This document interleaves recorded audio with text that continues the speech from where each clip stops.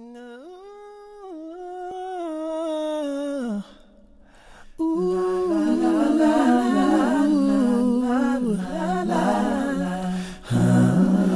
My grandfather's clock was too large for the shelf, so it stood 90 years on the floor.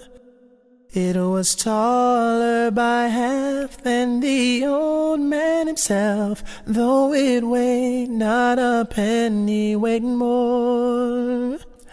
It was bought on the morn of the day that he was born, and was always his treasure and pride. But it stopped short, never to go again, when the old man died. 90 years without slumbering, tick tock, tick tock, his life seconds numbering, tick tock, it stopped short, never to go again, when the old man died. In watching his pendulum swing to and fro, many hours had he spent while a boy. And in childhood and manhood the clock seemed to know, and to share both his grief and his joy.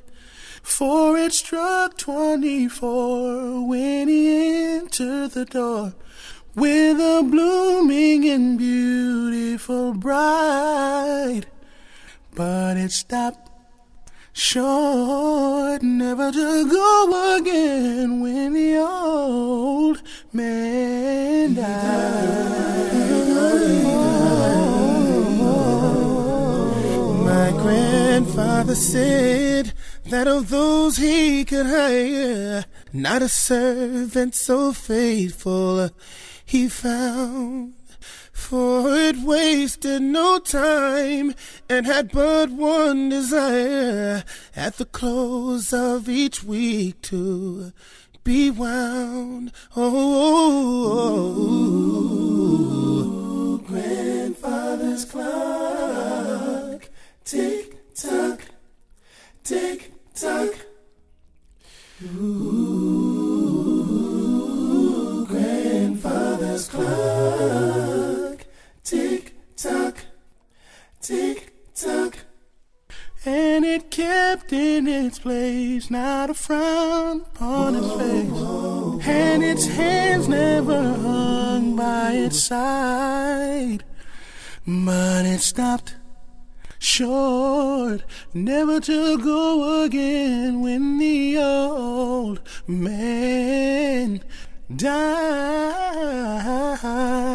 Oh, yeah. It rang an alarm in the dead of the night, an alarm that for years had been dumb. And we knew that his spirit was pluming its flight, that the hour of departure had come. Still the clock kept the time with a soft muffled chime, as we silently stood by his side.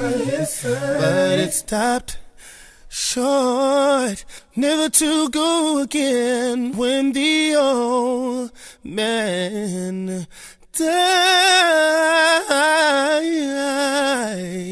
90 years without slumbering, tick tock, tick tock, his life seconds numbering. Oh, tick tock, tick tock. It stopped short, never to go again, when the old man died.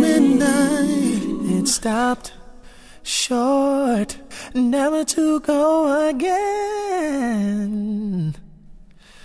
when the old man died.